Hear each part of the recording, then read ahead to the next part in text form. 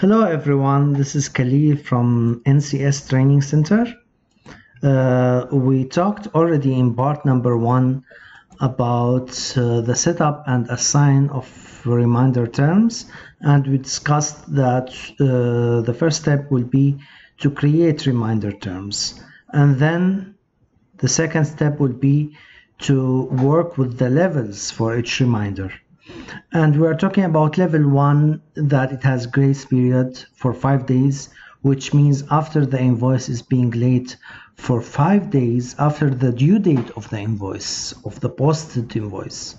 After 5 days of the due date of the posted invoice, then level number 1 will be issued or will be kicked in for the customers.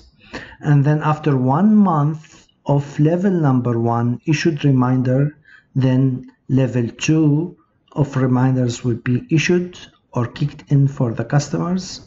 And then after 1 month of level number 2, then level number 3 will be issued, and you see each level has its own additional fees, $5, $10, $15, and we can put additional fee per line amount if we need, and the additional fee calculation will be fixed. We can change it to variable as well. Okay, so the step after will be to define the text for each level. For example, here for level 1, I want to put a beginning text or I want to put an ending text. For level 2, I want to put different beginning text and different ending text. For example, here I am defining here ending text for level 1 that it will say when we issue the reminder, please remit your payment of 7%.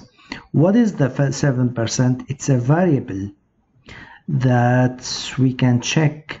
We can put here 7%, 4%. So this 7%, it will bring the invoice amount or the total amount of the invoice that they have to pay with the reminder. And the last step will be to issue the reminder terms codes on the customer card, to assign the reminder terms code on the customer card. I will show you all of this in the application. So here, if I am in Crans Canada, I will look first for reminder terms.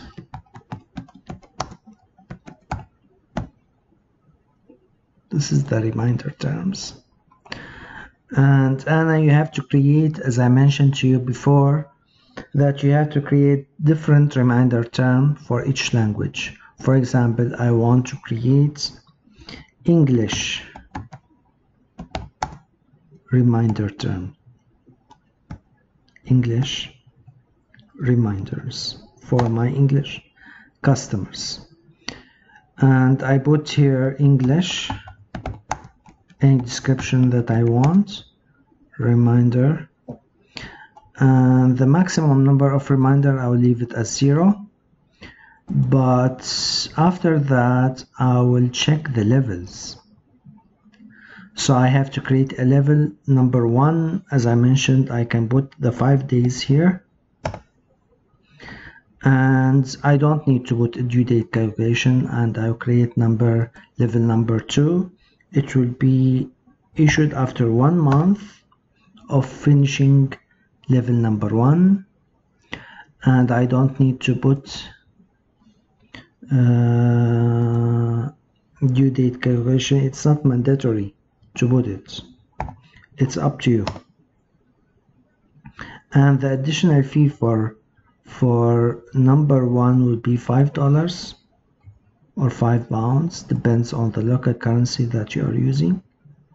So this will be £5 or $10 or £10 and $15. And the step after will be to define the text. As I mentioned, that there is a text from Navigate for each level, I will go to navigate, and then I will define the beginning text.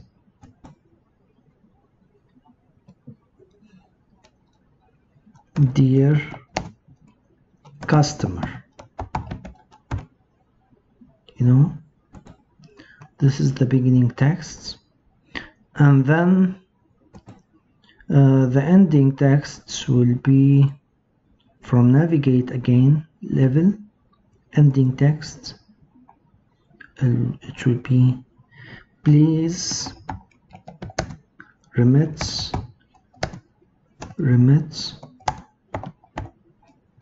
payment of 7%. What does it mean 7%? It means the total of the invoice. This is a variable, 7%. You can check the different variables that can be used in this case. To us as soon as possible. And here you can sign, for example, or you can put NCS